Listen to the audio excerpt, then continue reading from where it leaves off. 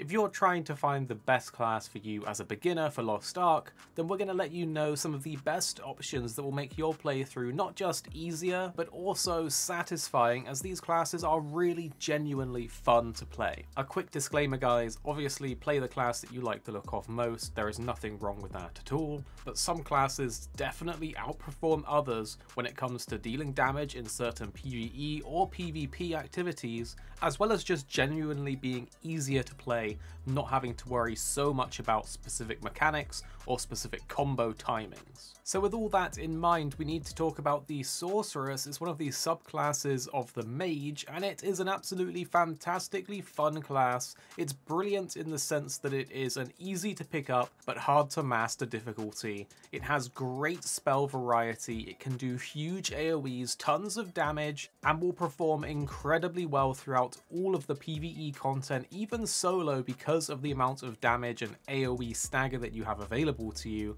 but also is fantastic later on in the game for things like the Abyssal Dungeons, the Guardian Raids, and the Chaos Dungeons. For all of these reasons, we found that being a Sorceress was not only fun, but very effective to play, and it was always great to have one on your team because of the sheer damage that they can output. So if you're looking for a class that is relatively mobile, but also has a huge variety of elemental attacks that deal huge AoE damage, then the Sorceress might be one for you. It's more on the glass cannon side of things in that it's going to be a little squishy compared to other classes, but again you have built-in class teleportation, as well as lots of stagger in all of your AoE moves. But if survivability is a big concern of yours, then we need to talk about the Berserker next, which is one of the subclasses for the Warrior.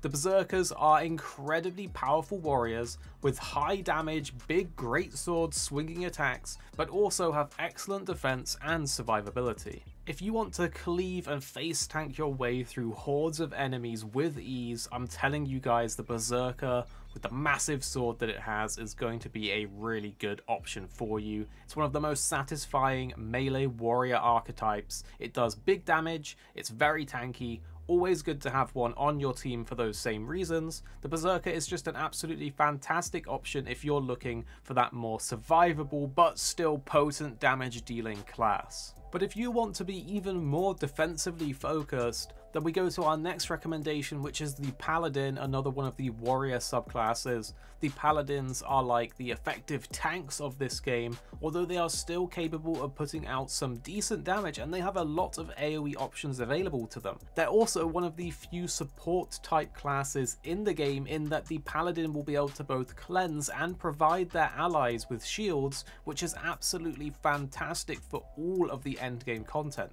Paladins are a wonder to have on your team for the buffs that they bring. They're also very handy to have in PvP, as they can not only help your teammates out with shields and cleanses, but also lock down foes with stuns. We've got some bonus mentions to talk about because of course there are a lot of different classes and subclasses in Lost Ark, all great in their own way, but we did want to mention the assassin classes, the Deathblade and Shadowhunter. These are fantastic options for DPS and really good in PvP, but do be aware they will require a bit more knowledge of positioning and your combo timings in order to fully utilize them. While another good option, which is one of the mage subclasses, is the Bard. It's an absolutely fantastic support option, probably one of the best supports in the game. There's only a few. Being able to buff damage, give shields, and even heal, the Bard won't be putting out a lot of damage on its own, but if you are one of the traditional support or healers of past MMOs, the Bard might be for you, and ultimately can be even better than having another DPS in your raid group, as the damage bonus of a Bard can actually exceed a single person's DPS across the whole team. Therefore, if you want to be an excellent support option, the Bard is fantastic, but the leveling experience and the damage you deal is obviously going to be a lot more challenging. Let us know what class you plan to pick, or did in fact pick if you're already playing, in the comments below, and don't forget to drop a like and subscribe for all the other guides on the channel. On screen now is a video that we think will really help you guys out if you are playing Lost Ark, so definitely don't miss out.